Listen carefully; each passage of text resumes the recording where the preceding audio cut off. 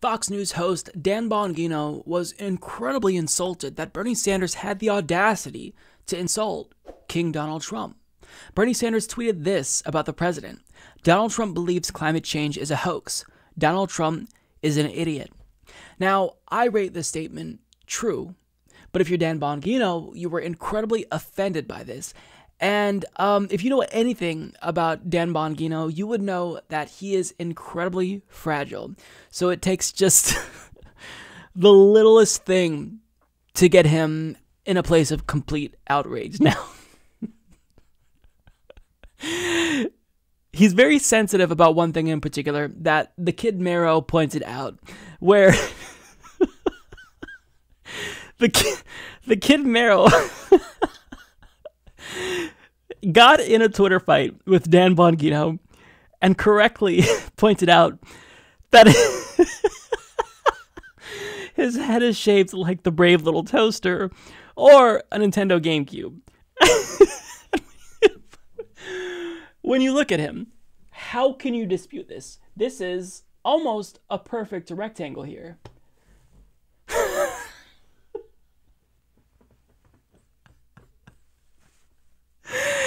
And every time I think of that tweet, I laugh so hard. And the first time I saw that, like, my stomach hurt. I was laughing so hard. Now, Dan Bongino is incredibly, incredibly sensitive about the shape of his head. Because not only did he, I believe, block the kid Mero after that, but he blocks people who share that tweet around. So, for example, I shared it because it's hilarious and indisputable, and he literally blocked me because I shared that tweet. Because I shared that tweet from the kid Mero. So the man is incredibly fragile, and you're going to see his fragility on full display on Fox News when he reacts to Bernie Sanders' tweet. And when you watch this, try not to stare at his square-shaped head. I can't unsee the Nintendo GameCube in particular, but I also see Brave Little Toaster. This is too much. Sanders' tweet of recent note. He says simply, and we're talking about the climate change issue, which is popular amongst these candidates, saying Donald Trump believes climate change is a hoax. Donald Trump is an idiot. Just straight. What do you make of that? It's like is this the comedy block at 7:30 in the morning? Donald Trump's an idiot? This is Bernie Sanders. I want to spend $30 trillion in 10 years. You like my Bernie? Donald's an idiot? This guy wants to spend $30 trillion over the next 10 years. We're $20 trillion in debt. Let us not deprive you of that, Dan. Real quickly, here is what you're talking about. Senator, give me a number. Medicare for all, an approximate number. How much would it cost? Somewhere between 30 and 40 trillion over a 10-year period. Just nonchalantly dropping that out there. We're talking about a guy who can't do first-grade level math, and Donald Trump's an idiot. Shall we go on? Bernie Sanders, this guy's never had a real job outside of politics his entire life. I believe there's a story out there. He was kicked out of a commune when he was engaged in some kind of communist work program or something. And Donald Trump's an idiot. You understand he can't do basic math. Griff, he believes in the money fairy. He goes, money? Yeah, we could find money anywhere. Money here, money there. It's never his money. Griff, the guy owns, what is it, 2 or 3 houses? Is it 2 or 3 now? I'm not sure. He owns 2 or 3 houses and he claims to be a socialist. And Donald Trump's an idiot? Let me tell you something, all you Sanders supporters out there. There is, I don't know the guy, I've never met him, but I'm telling you right now, based on his public statements, I have never in my life seen a bigger phony, fake fraud in politics than this joker. He's never had a job, he doesn't work, I'm a millionaire. This guy, you notice he stopped railing against millionaires and billionaires? He only rails against billionaires now. You know why?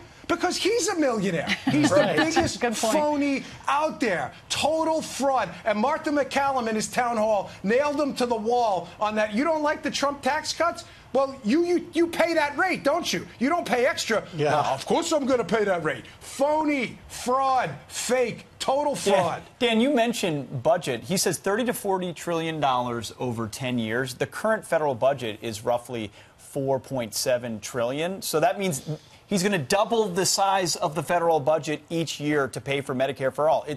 It's lunacy. Yet he's taken seriously. He thinks there's a money fairy out there. He thinks like the tooth fairy, that they come in the middle of the night and they just drop money on people's pillow to pay their taxes. This guy is a total phony. He is the biggest fake I have ever seen in politics. And I can't believe that people are getting suckered by this guy every day. He flies for, remember that story about his private travel during the, I thought he was a climate change guy. Yeah, climate change, you're spewing CO2 all over the country so you can fly around in a private jet. He's a big phoney. Because they hear free college. They hear free college, free health insurance, free, and they're going to go to the Dan, we always wonder whether you're going to tell us how you really feel. So, especially on Monday at 7:30. Yeah, that's my favorite day. I love this one. Thanks, Dan. If we run into the money fairy, we'll send her your way. So notice how he didn't address the issue of climate change even a single time. And I actually found that like legitimately cringeworthy because it was evident that he was scrambling. Like he just wanted to throw whatever he had at Bernie in hopes that it would stick. So he was scrambling to think of all of these right-wing talking points. You know, he's a socialist. He has 3 houses. He is a millionaire. I mean, is that really how you respond? That's all you have? I mean, really? At this point, we've heard all of these same talking points, and it's not working. The only one that he forgot, which I was surprised he didn't mention, was Venezuela. But look, here's what he says. So in response to Bernie Sanders calling Trump an idiot, these are the things that he came up with to rebut what Bernie Sanders said. Donald's an idiot. This guy wants to spend $30 trillion over the next 10 years, and he says this about Medicare for all. Now, unfortunately for Dan Bongino, even right-wing Koch-funded studies show that overall health spending goes down. Why? Because our healthcare system is incredibly inefficient. The Koch-funded Mercatus Center study found that the American people will save $2 trillion if we move to Medicare for all. So he thinks that he is brilliant in saying, oh, well, Bernie Sanders' healthcare plan is going to cost $30 to $40 trillion. But he doesn't know anything about this subject, or at least that's the impression that I got. I'm assuming he doesn't know anything. Because, of course, if you're moving to a federal single-payer type system, federal spending increases. That's the whole point. But that's offset by state and local spending going down simultaneously. And at the individual level, you know, we will be saving money. Most Americans will be saving money because even if we're going to be paying more in taxes, we're not going to pay our monthly health insurance premiums and copays and deductibles. Now, what's funny is that they had that clip already queued up of Bernie Sanders saying how much Medicare for all would cost.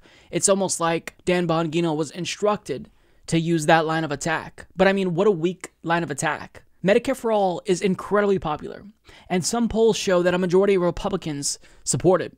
So you have to come up with something better than that. But he didn't, because we saw what else he said. He says Bernie Sanders never had a real job outside of politics his entire life, because he's been in politics his entire life. He's a U.S. senator. So you're honestly going to say that personally he's never accomplished anything? What did Donald Trump do? You're an ardent Donald Trump supporter. Donald Trump was born into wealth, and he had to have his daddy pump thousands upon thousands of dollars into his businesses, including into casinos. He was that big of a failure. So coming from a Donald Trump supporter, it doesn't really seem like you care about personal accomplishments of politicians. He also says the guy owns 2 or 3 houses. Okay? He says he's a millionaire. Okay? But he wants to raise his own taxes. That's key. He also repeated multiple times, he's a fraud, he's a phony, he's a fake.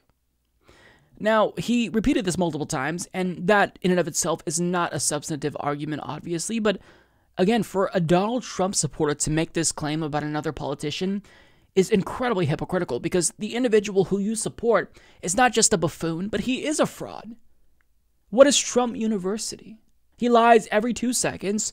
So how can you, with a straight face, say that these things about Bernie Sanders are bad, but still support Donald Trump? If these things were true about Bernie Sanders, they're not, then shouldn't you want to support Bernie Sanders because you seem drawn to frauds and phonies and fakes? I mean, the man is a joke, and I understand that it's very difficult for him to think critically because, I mean, what brain can function in a head shaped like that? Like, his skull is a cube. That's not normal. So I understand that it may be difficult for him to use all of the cognitive functions that the average human brain may offer when you are the brave little toaster, but that doesn't mean we're going to give you a pass when you go on Fox News and start spouting off bullshit. So, I don't know what else to say. Let's put up the Kid Mero tweet one more time. This really was a blessing and a joy to read.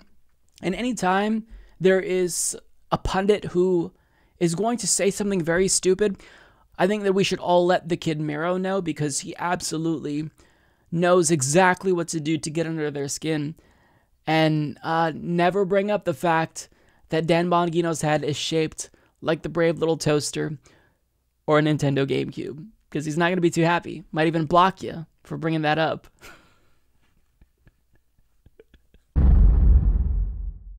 Subscribe if you like this video, folks. Mike's tremendous, and he's doing a really, really good job. Many people are telling me about how wonderful the Humanist Report is. Bigly.